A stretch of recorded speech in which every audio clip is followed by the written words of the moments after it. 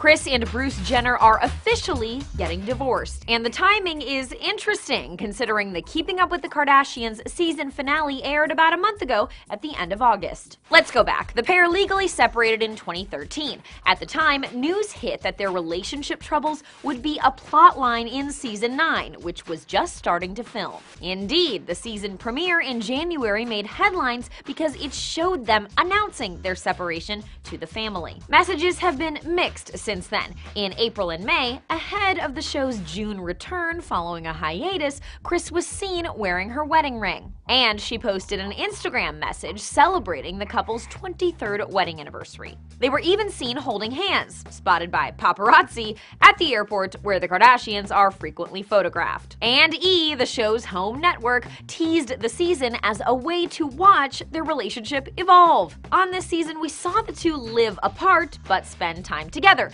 never nailing down exactly what was going on. So it seems their divorce filing just after the season finale again raises a question we asked nearly a year ago. Were their relationship troubles just used as a plotline for the pair's reality show, a way to drum up publicity as the ratings faltered? In fact, the divorce filing announcement came just a day after the show's finale in the UK. Yet, according to various reports on the news, sources say the two had been working out the terms for months. Ultimately, the divorce is said to be amicable. No word on how all this will factor into a plotline for season 10. For Newsy, I'm Lauren Zima.